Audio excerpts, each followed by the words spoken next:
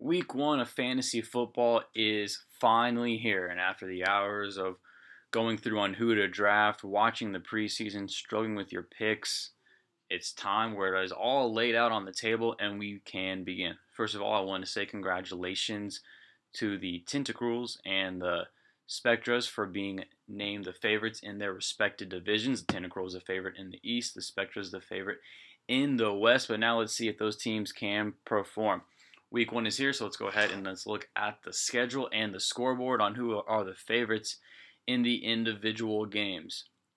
Starting with the Black Crows and just a tip, the Black Crows have the favorite at 13.7 points. Moving forward, the Akron LeBrons, last year's champions, going up against the Butte Corndrickers, the new members to the Western Division, but the nod goes to the Eastern Division with the Akron LeBrons, a 10-point favorite. The Hollywood Dynacrocs and the Spectras will be meeting, and the Spectras, the West favorite, has this advantage at 7.4 points.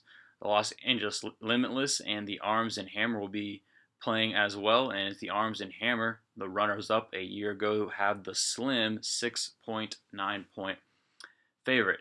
As for the Tentacruels, going up against the Jayhawks, the Tentacruels have the 13.6 point favorite, and once again, they are the favorites in the East, going up against the Chicago Jayhawks.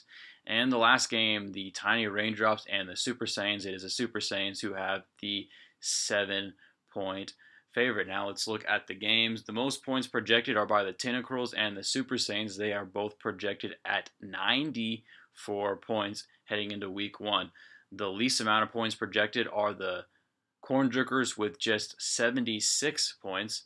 The largest margin of defeat right now, it goes to the game between the Just the Tip and the Black Crows, as the Black Crows have the 13.7 point favorite over the team from New York. And the closest margin is the Limitless and the Arms and Hammer, as it is just a 6.9 favorite. But the game that I am selecting to watch, what will be the game of the week, and it is the Akron LeBrons and the Butte Corndrickers. Reason for that, the Butte Corndrickers, who are managed by John Johnson. John Johnson is the winningest owner in the Peterson Orange Peanuts Fantasy Football League, and as well he's a new member to the Western Conference. And then as well, because the LeBrons won the championship last year, they are going to be a team to watch. That is the game that I feel like everybody should watch, and in that game it is the LeBrons who are the 10-point favorite.